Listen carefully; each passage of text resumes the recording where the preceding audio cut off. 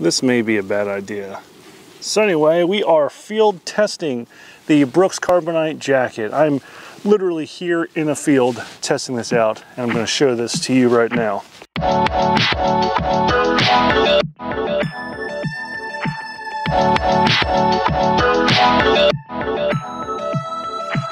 Need to adjust our camera some more.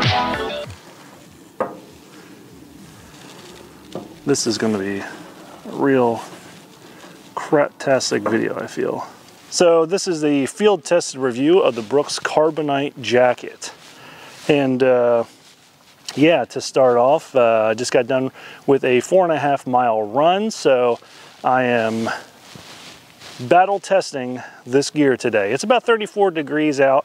It's a little chilly with a pretty slight breeze, but the overall jacket has held up really well, and it's going to be my choice for less favorable weather. So right away off the bat, the Brooks Carbonite Jacket is cut just like the Brooks Canopy Jacket, with the exception that the carbonite material feels less permeable. So I feel like this is going to do a lot better with rain and like a water repellent. Unlike the Canopy Jacket, this fabric feels less permeable and more waterproof. So it's 34 degrees right now, and I'm actually very comfortable wearing this jacket. It's not so impermeable that it's not breathing, but I can tell that if it were to rain right now, I think I would relatively stay pretty dry. That's probably gonna fuck things up.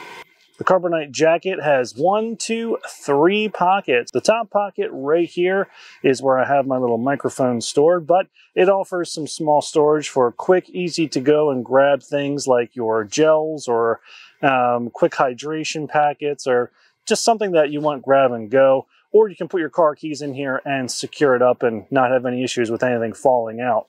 The left-hand pocket here is just a standard zip pocket, nothing too crazy. The pockets are designed so that they're cut a little bit more forward on the jacket, so when you're running, your hands can easily slip in and out and grab whatever you have to grab, or you can zip them up and keep your things secure.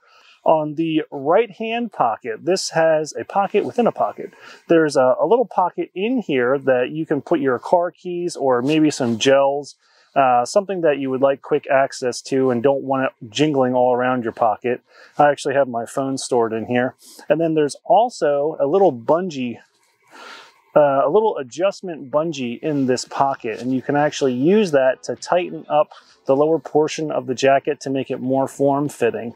So I'm 6 foot tall, about 215 pounds, and this is the extra large jacket, and I have the adjustment cinched just a little bit to bring the back of the jacket in closer to my behind. That prevents it from kind of flapping around while I'm running and helps keep me pretty cool. I'm a huge fan of this jacket because it is less permeable than the Canopy Jacket. I feel like this is going to be a good all-weather jacket or inclement weather jacket, especially if it's rainy or snowy or windy. And because of the hi-vis of the jacket, it makes it a lot safer to wear in inclement weather, so cars and other motorists can actually see you on the road. So there's a lot of great things to be said about this jacket. I really enjoy it.